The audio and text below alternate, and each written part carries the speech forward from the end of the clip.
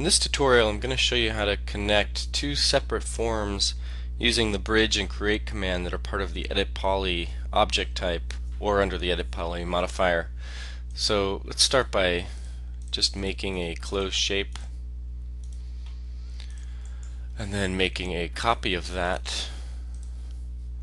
Just make a copy as the clone type and then move that vertically, and then move some of these vertices around so you get a little more variation to your form.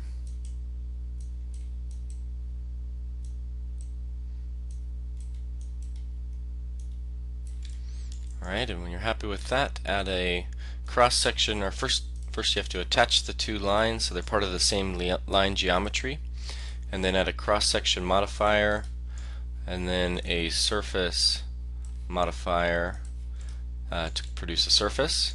And let's bring our step topology down to 1. I think by default it'll be at 5, so bring it down to 1 so that when we make this editable poly, we don't have too many subdivisions in the surface. So after you've made this form, go ahead and make a copy, a clone of that, and then move that vertically as well. So there's a little bit of a gap between the two forms, and you can rotate that a little bit as well. And so now we want to connect these two forms, so we have to, you can either add an edit poly modifier onto one of these. Actually, let's add it to both of these. You could also just right click on an object and then convert it to an editable poly, but you'll lose a lot of this history, or all of this history. So now we want to connect these two, so you have to attach them first, and when you're done attaching them, go ahead and open up the subdivision or sub-objects of the edit poly and go to border, and we want to create a bridge between these two openings so that we create a connected form. So go ahead and select border and select both of those openings, and then under edit borders you have an option of bridge. If you select the button to the right of bridge, you get the actual options or settings, so go ahead and select that. Looks like mine is bridging correctly. If it's not, you can change this twist value so it'll rotate where it begins this bridging, but I'm going to stick with the default since it seems to be working. You can also increase the segments if you want, so you get more subdivisions within this bridge. I'll just select 2 to make it uniform with these original forms. And then when you're happy with it, go ahead and say OK. Alright, and now we're going to create a copy of this. So go ahead to edit, clone, and copy, and move that copy over, and let's rotate that as well, and then let's actually scale that so we get a little bit of variety to these forms. So now I want to create a bridge between these two objects, so I'm going to rotate, try to get two flat areas, so I have some pretty clean bridges to connect these forms.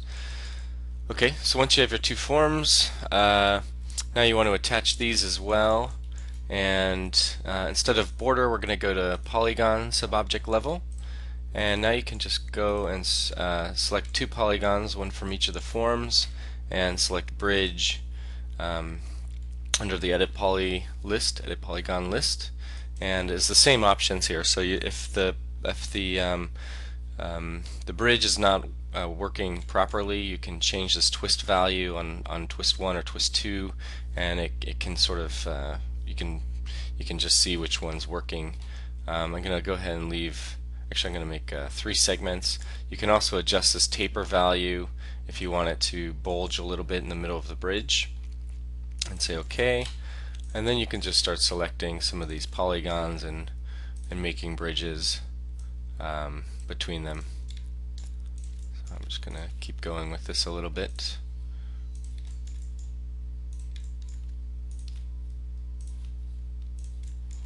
And you'll see that these are actually becoming part of the geometry, so when I create these bridges, these are now part of the full geometry. So these aren't a modifier, so I can't go back and modify these values. Alright, and once you've created the connections you want between these two objects, you can also use the create option under Edit Geometry if you're missing some parts of your polygons or if you want to fill some holes. So let's say we want to fill this hole here.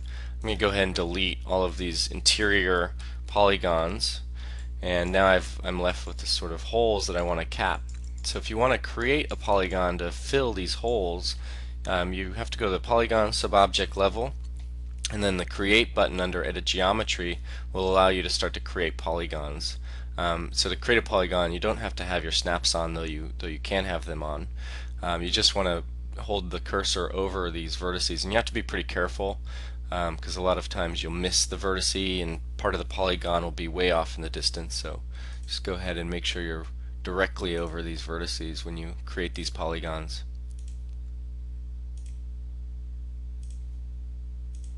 Okay, so you can see it creates a new polygon in place of that hole.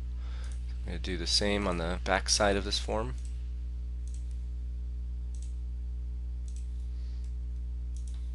Okay, and now I have a solid surface that connects these volumes to these bridges here, this volume to these bridges.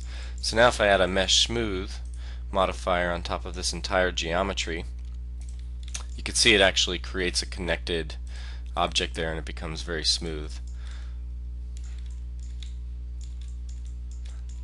So you could now perform other operations on this editable poly at the either polygon subobject level. If I selected some of these polygons and begin to delete them, I'll create holes in this surface. Right? Or you could start working with the edges and chamfering some of these edges to create openings, or using the vertices to create openings. And these forms, since I've made a list of, since I've just been adding modifiers, I can always go back to this original form and begin to adjust some of the locations of these vertices, and it should update all the way to the final geometry.